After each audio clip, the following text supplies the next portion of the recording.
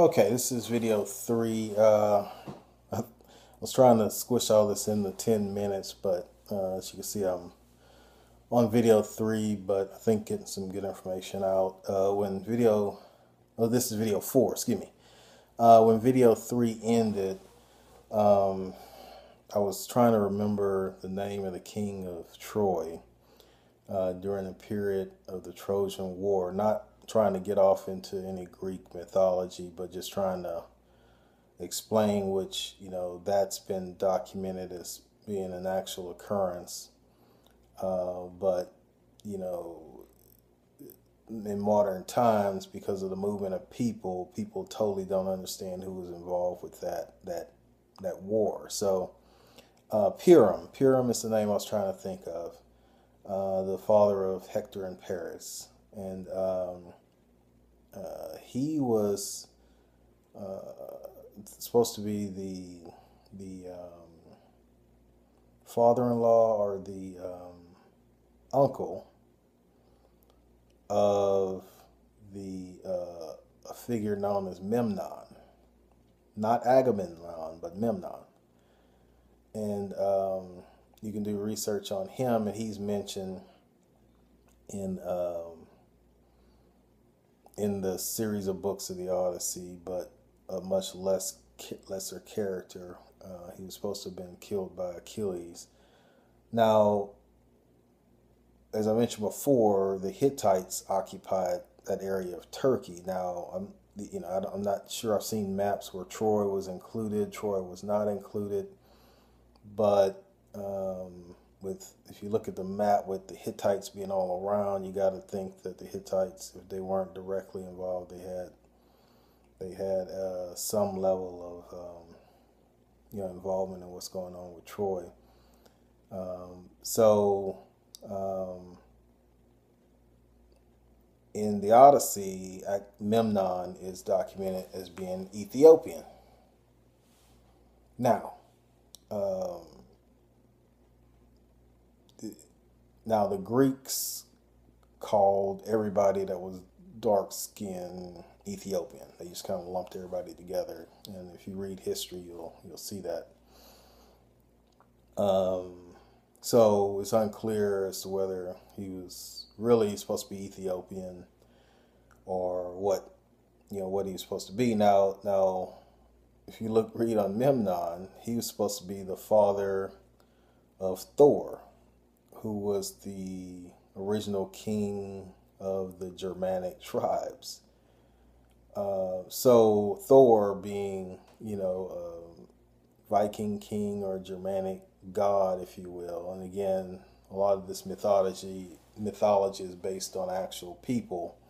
Now, I'm not trying to get into any theory, but so you've got an Ethiopian person who's the father of Thor, who's the progenitor, if you will, of the Germanic tribe. So, as you can see, and that's why when Alexander finally made his way to Egypt and saw these huge statues, he said that those were statues of Memnon. So, as you can see, Egypt somehow had tie-ins with Troy, and that was apparently known at that time.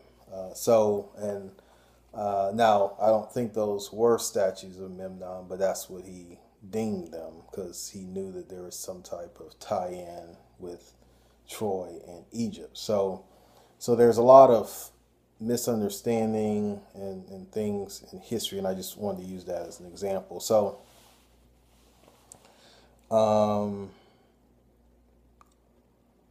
okay, so when you get to about 1100 BC, that's when you get to the time of David and Solomon.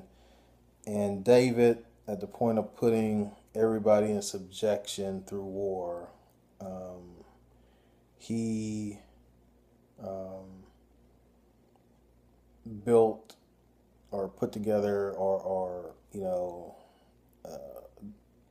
brought about this Phoenician term that you'll see a lot of as you do research. So the Phoenician Empire. Okay, so Now, history will tell you these were, an African empire, okay, with their base being Tyre and Zidon. Now, Tyre and Zidon would have been, at that time, places somewhat controlled by the Israelites. And so these people were great sailors, but, as you read through Kings, you could see that David and Solomon used these ships developed by these people to go and get supplies to build the temple, and for other things, right? And there's a term in there that said it took 3 years for them to sail to this land and get supplies and sail back. Okay, so that Phoenician Empire really, when you really look at it in history, it was really an Israelite empire. And there were, if you do research on it, and, there were branches of this empire that spanned from Israel, ancient Carthage, to Sparta, to Great Britain where the Celts were, to France where the Gauls were, Spain, Italy, Iberia. So it, over time, there was, I guess, more areas involved.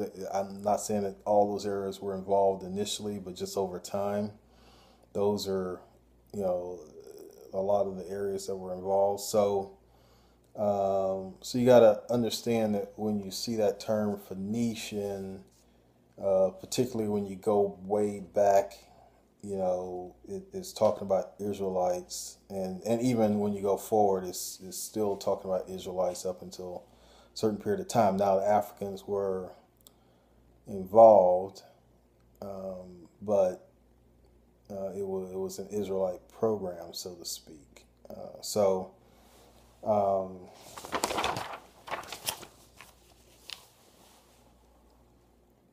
The most important thing you got to understand from history when you're trying to understand the Bible is the split in the Israelite kingdom.